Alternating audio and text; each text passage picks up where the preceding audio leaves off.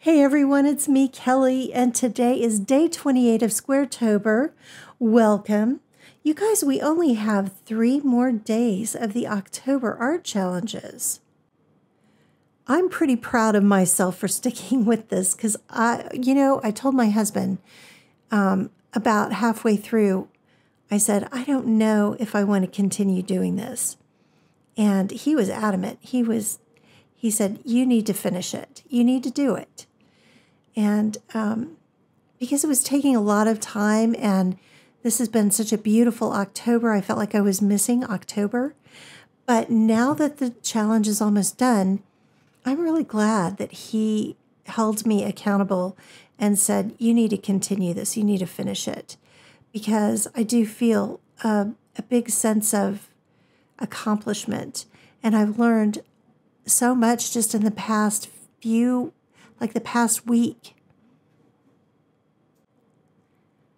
What I'm really, really excited about is that I'm really learning this camera. I feel like I understand the settings better. There are a few hiccups here and there in this video, but from doing it today, I think that I've figured out what I need to do and how I need to, you know what I mean. I don't want to go too much into that, but that was my excitement, my learning for the day.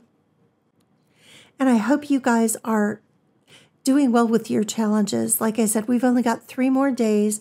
Hang tough. We can do it. But let's get into this painting that I did today.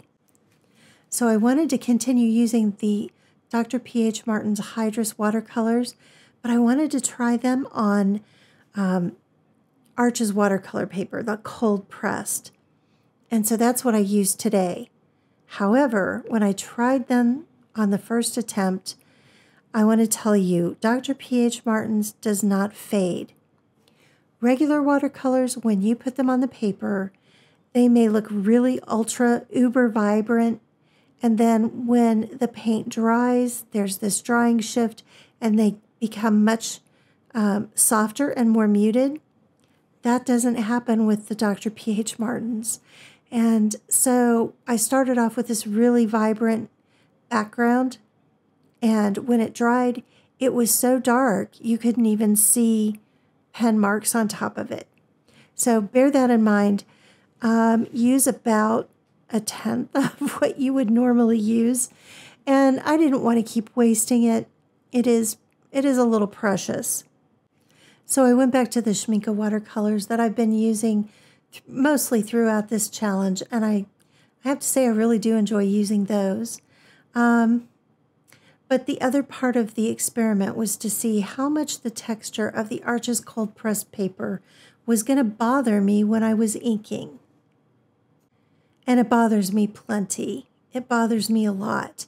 And I don't think personally that the hot press watercolor paper handles the water badly, especially for these purposes. I suppose if I were doing a painting where I wasn't going to ink over it, then yeah, I probably would reach for the Arches when doing this kind of background. But I don't mind the hot press. I really don't. But I do mind the cold press for inking. It's difficult. You can see there's one ring there where the pen kind of meandered off. And, I know a poor craftsman always blames his tools. But in this case, the texture of the paper is really, it's difficult to stay on a line unless you've really embossed it with the pencil. And even the pencil will kind of skip a little bit. So, I don't know. I think I've decided I'm not a fan of cold press watercolor when I'm going to ink. And I think I had already decided that, but now I really feel strongly about it, even more than I did. So now I want to talk about Halloween because I'm late to the party, I know, but I'm kind of getting excited about Halloween. I'm even thinking, does anybody here, are there any people our age who do cosplays besides Adam Savage? I don't know. Maybe I think I might like to dress up this year for giving out the candy and stuff. I don't know. It just seems like we have had, a lot of us, have had kind of some blah, dull years the past couple of years. And maybe we need to go ahead and embrace celebrations, and not the typical Christmas. Christmas for me is going to be a little difficult because most of our relatives have passed in the past couple of years. But Halloween is something we never celebrated with our families. So it's kind of this celebration that we can enjoy, and it doesn't really have any baggage with it. I mean, I noticed up at Michael's, they have this whole like cosplay section for different foams and things, I guess, to help you create your costumes. I don't know. It's probably really too late. I'm not going to have time to do it. But you know what I did do? I bought one of those, I guess they're like plaster. They have they're made out of sugar, those sugar skulls. I have never painted one.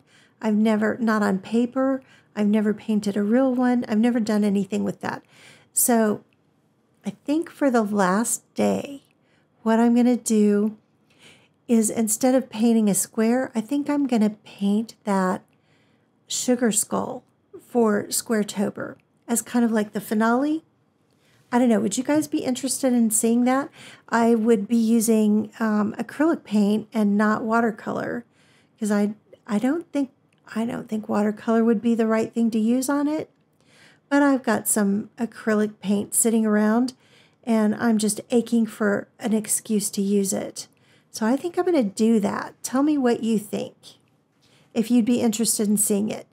I'm still going to do it, but whether or not I videotape it for you guys is the question. My husband's he likes to carve pumpkins.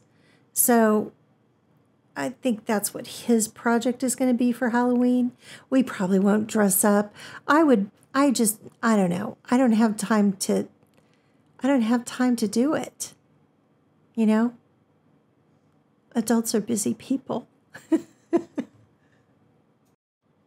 I don't know if you saw that change in the exposure there a little while ago. So I think that I'm going to have to make everything manual, and hopefully that won't occur again. I'm pretty sure I have manual everything except I have autofocus, but I've also got it stopped down a lot, so it shouldn't hunt focus-wise. But I don't know why it did that. If anybody can tell me why that happened. Otherwise, I'm going to have to keep, I just have to keep working at it like everything. I really did enjoy painting this and doodling on top of it. I used just two colors, phthalo blue and nickel yellow azo. And actually, for the nickel yellow azo, I used M. Graham. But the phthalo blue was Schmincke. And this was just so relaxing. I really enjoyed just doing this kind of doodle.